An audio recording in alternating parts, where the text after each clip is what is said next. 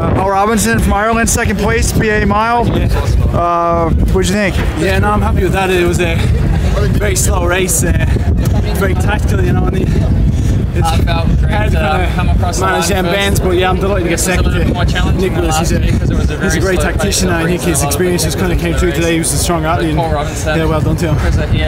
You said you didn't do any indoor races, but you ran a road mile a few weeks ago. How's your training been going in general? Yeah, I had my winter season. I did it in Australia, so I was there January, February, March, training with the Melbourne Track Club. So I did a couple of outdoor races there, so I wasn't that rusty coming into today.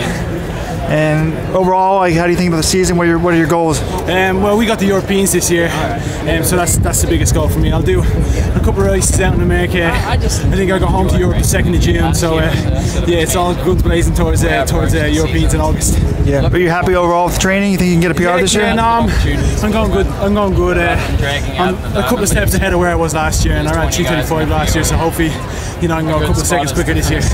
All right, are you going to Stanford? What's next? I'm doing pen relays with an Irish team there, and then I run Oxy High Performance. Yeah. Okay, good luck. Cheers.